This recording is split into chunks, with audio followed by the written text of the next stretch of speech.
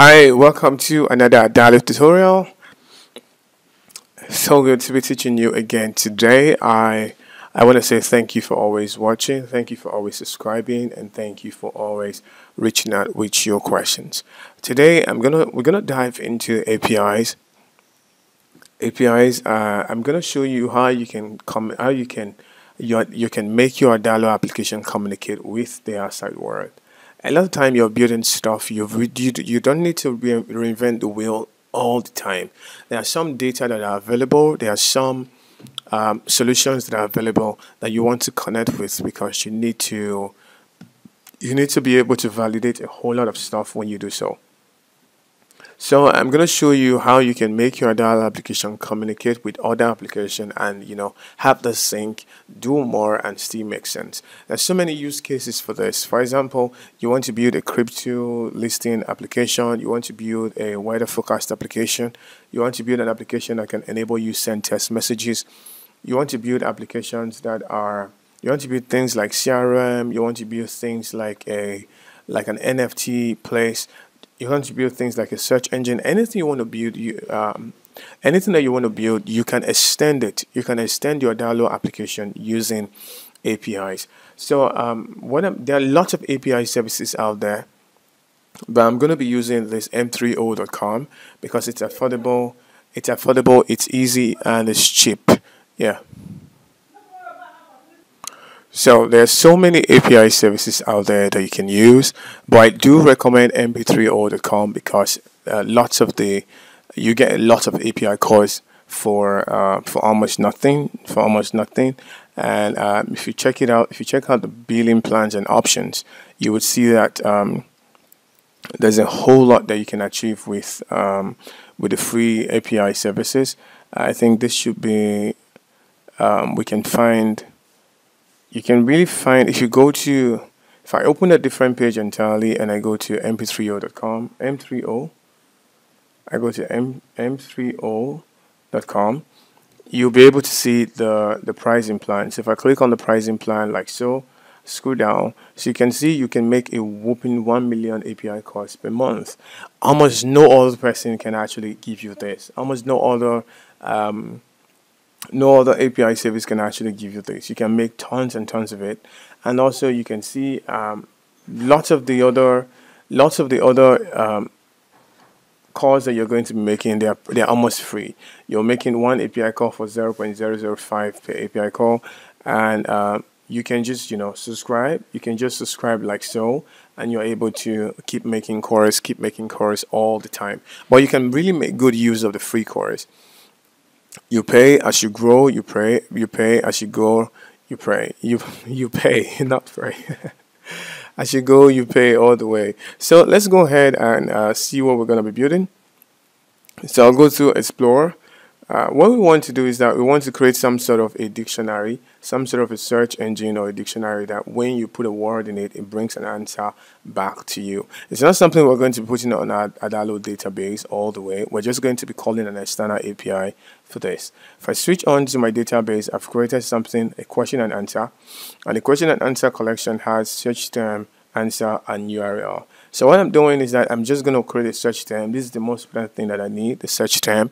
And for the answers, I'm going to be getting the answers from the API, and I'm going to be getting the URL for external read from the API if I want to. So to do this, I'm going to add a form first of all. I'm going to add a form, click on the form, and just put it there. And what I want are users. And for the feed, I'm going to take the other feeds away, take the answer away, take the URL away, and I just want to be left with the create question and answer. Then I'll go to my submit button. I want to just take away the create question and answer and just leave it like so, create question. And then I'm going to click on my add another action. For add another action, I'm going to go to my custom action, then click on new custom action. The reason why we're doing this is because the action we want to create is not in our database. It's outside of Adalo. It's outside of Adalo, so that's what we're doing. So I'm just going to say, I'm just going to name it create question, or I'm going to say create answers. create answers, and for the type, I'm going to say the type is correct. We're not saying update, we're not deleting anything from the table. For example, if you're dealing with something like a Notion database, or you're dealing with something like a Google Sheet, then you could be doing like create, update, delete if you want to. But this time we're just doing something that we don't really have so much control over. We don't really have so much control over the data. So what we're doing is that we're just requesting information from this API. So we go for the API based URL. So for APIs, there are things that are very common that you definitely must use. So if I go back to m3o.com, and you would see the first thing you'll see here. This is the API based URL. So you would see that the API, this is where the API is coming from, the data is coming from. And then what are we doing? We're searching for answers, and then we're feeding it with the question. And then we'll first of all take this, just take this first of all right here like so. Ctrl C, go back to your Adalo application and just paste. That's all you have to do. So if you're going to use some tests, if you're going to use some tests to say, instead of having this question here, you're going to use some tests to add to it, to put it there, that's fine. But we're not going to have any business with that in this lesson. So for my method, I'm going to say post. Since I'm not getting anything, I'm sending data to a particular place. That's what I'm doing. Then for my header, this is where it becomes very interesting. I'll click on add item and say header. And my name, the name, you're going to find all this information from the API reference. Different APIs have different header, they have different values that you're going to be using. So for this one, you would see that the header, which is H is header, and content type is JSON. So we're going to say the header stands for the header. We're going to copy this and say authorization. That's what it's saying. Anything that is after this header, you copy it. Sometimes it doesn't have to be authorization for some other application. So we'll go right here and just paste it in. That's it. So if you've pasted that in, I'm pretty sure you're halfway there. Then we'll go back to our Miro. We'll go back to our Miro and say, Biera, just copy this. Just follow me. It might not make sense at first, but when you're done with it, you can you can thank yourself that you did something great today. Then we'll go back to our Miro. We're looking for our API key. We'll click on this, go to API key. You can generate API key every time you like. Every time you like, you can generate API keys every time you like. Yeah, but we want to just use this. There's another API key that you can use that whenever you log out, it will stop working. Yeah, you would lose this API key whenever you log out. The token will expire. So for a long-term use, you should go ahead and generate your own API key like so, if you're building a real application. But since we're just doing this for teaching purposes, I'm just going to use a temporary API key. Then I'll go back to my Adalo application, hit the space button. Don't forget to hit the space button. If you don't, it's not going to work. Hit the space button and paste it. Or sometimes just hit the enter button and paste it like so. Then when you scroll down, click on done. Yeah. When you scroll down, we need to add this JSON, the body. So what are we going to pass to the API? What are we going to pass as the question? What are we going to pass as the question? So the question is supposed to have something like the query. If you go back to here, you will see it like so. Let's go back. So you would see it like so. So the question here is supposed to have something like query slash the question. Yeah, that's what it's supposed to have. So this right here is the JSON format that we're looking for. This right here, we just copy, Ctrl C. So instead of having it like this, query, instead of having it like this, query slash question, we want to be able to put it dynamically. That's what we want to do. So we'll go back down here and just paste it right here. When we paste it, take away the 6, then take away the 7 right there, and then we are left with the query and Microsoft. So if we leave it like so, every time we run it, it will come with the definition of Microsoft. For example, if we just run it like so, it will come up with the definition of Microsoft every time we run it. Every time. So what we'll do is that we'll click on the add item, click on the test item, and then we'll say my question. It could be anything. It could be anything. You don't have to name it anything. Then for this, I'm going to say, for the question, I'm going to say Jesus. Yeah, I'm going to say Jesus. That would be the question. Or I could say, let me frame it to be a question, a more question, and say, who is Jesus? That's the question I'm going to use. And then I'll come here, take away this Microsoft away from here, click on the plus sign, and just put my question in there. That's pretty straightforward, right? So the query is my question. So I'm entering everything dynamically. So I'll go ahead and run test. An error called invalid character in header content authorization. So let's go back. Let's go back. Invalid character. That's what it's saying.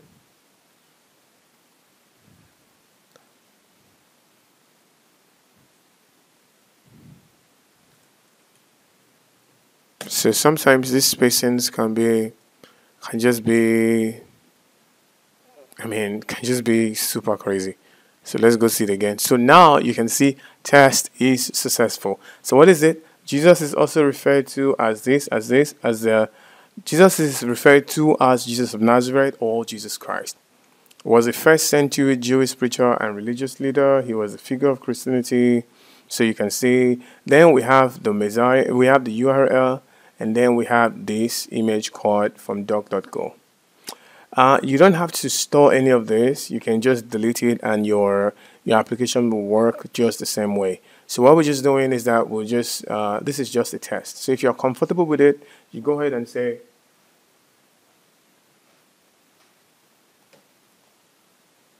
so you're comfortable with it, you go ahead and say save custom action if you're comfortable, and then now you're good. So every time you search a query, it will go ahead and fetch the data from this API, and then you can use the data to do whatever you want to do with it. So click on the submit button right there. Click on the submit button like so, and then my question, I'll click on my question. For my question, I'll click on this. I would say it's going to be question and answer. It's going to be the search term. That will be the question. And then that was the first thing I'll do. The next thing I'll click on, the first thing I'll do is to create a question, create answer. That's the first thing. That's the second action. Then you add another action to it again and say update new question. So what you're going to do is that you're going to update it with the search term. You're going to update it with the answer. Yeah. Update it with the URL. And if you want to, you can update it with the image also. To update it with the image, you go back to your database and add a property called image. Just add a property like so and call it image. And say save. So we'll go back to our database all over again. Go back to after submit. Go back to update. Scroll down. And for image, you would say create answer. So the image is likely not going to come out. It's likely not going to come out. So you're supposed to create answer image. It's likely going to come out because there's no image in it. There's no change in it. So it's likely not going to show up for this particular API. So after this, you can also create another one that will link to another screen entirely. So you just, this is just going to be an information screen. This is going to be an information screen. Just create it. So what's going to be here? The image source is going to be database current question image, but you're not going to see anything. So for this, you just take it away and click on the plus sign and say current question answer. Then you can add another. You can add another test like so. Add another test like so. Then you call this current question URL. Current question URL. So that's all. You can delete the button that you have here. That's all you have to do. So let's go ahead and preview. Yeah, before preview, I'll just go ahead and add a record so that I don't have to go through the stress of creating a user. Paul at no code 45. So don't forget to subscribe to this channel if this is the first time you're watching it. Don't forget to subscribe. I need your subscription for the YouTube channel, for the YouTube algorithm. Besides, it's a way for you to say thank you, I like the content that you're creating, and just keep creating more content. So if you've subscribed already, thank you very much. I really do appreciate you that you're subscribing and you're supporting me. So let's go ahead. I already have an account. I'm going to say paul@nocode45.com. Then I'm going to say no code. Click on the login. And then we'll enter our question. It would say rice. So what is rice? Rice plant. Click on what is rice plant, create question. Create question, and then it should reach out to that API. It says, sorry, I don't know, not good. Okay, let's type rice, create a question. It should reach out to that API right now and come up with something good. So now it said, don't have an answer for that, but there's a related topic, rice, the seed of grass, especially blah, blah, blah. So you can see the way it works. This is supposed to be an image if it has an image. So what you can do here is that you can say, if there's no image, I want you to show this. So that's it. That's how to create that's the fundamental of how you can create API call. We're going to be doing something complex as we go, but just go practice this. Sign up for m3o.com. It's free of charge. You're not paying a dime. Go practice this, and I'll see you in the next lesson. Thank you so much for watching. I really do appreciate. Don't forget to subscribe, and if you have questions with regards to API, feel free to reach out to me. And if you need help working on your app development project, reach out to me on Twitter. The link is going to be below. Or you can check out my website, nocode45.com, and we'll just get started. Thank you so much for watching. I really do appreciate it.